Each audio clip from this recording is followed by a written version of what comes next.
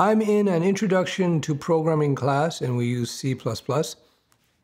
Mistake number one, I don't understand why schools, well, I understand why, but if you want to teach people how to program, C++ would be the last language I would use to teach introduction to programming to anybody.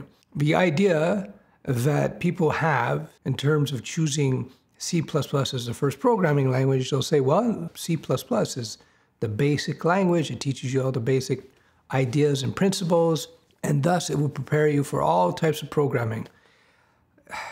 No. That would be like saying, you know what, Mike Tyson is the best fighter in the world, so we're going to throw you in the ring against Mike Tyson day one because that's going to really teach you how to fight because you'll be fighting with the best. You never want to teach C++ as the first language because it's just too complex. You're going to get much better results if you just teach an easier to understand language like Python or JavaScript, for example. I'll have no sirens all day. I'll hit record and then some guy, a local ambulance driver or a cop will say, hey, Steph's recording.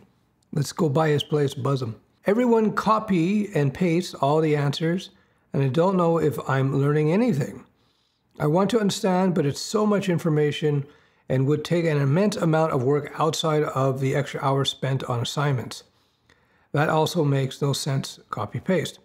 And I'm making good grade, but I don't think I'm learning poop squat. I totally understand, Miss Lana Rose. It's not you. It's silly that they be teaching C++ as a first language, number one. So this is what you should do.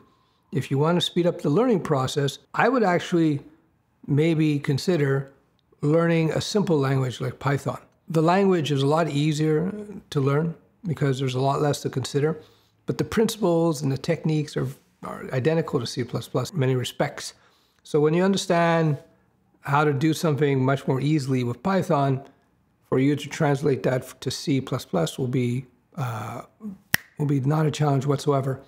Another thing you should do is you should write a little bit of code every day, not copy and paste. Write the code, simple stuff. Create a function, create a method, create a class, stuff like that. Run through iteration, while loops, fors, etc.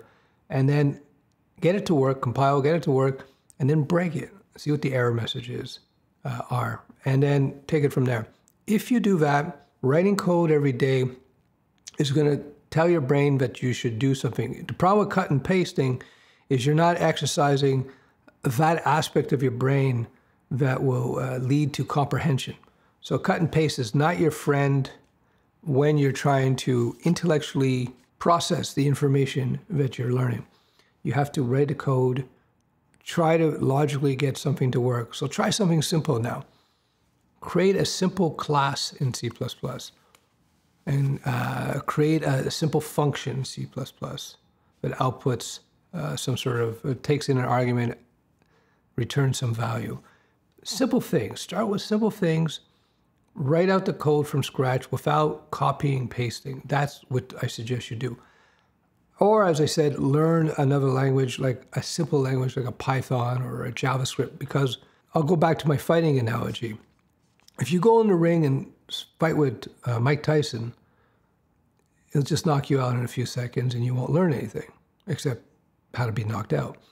But if you get in a ring with a much easier fighter, somebody who's not nearly as dangerous, and where you have a chance to exchange with them, then you will learn.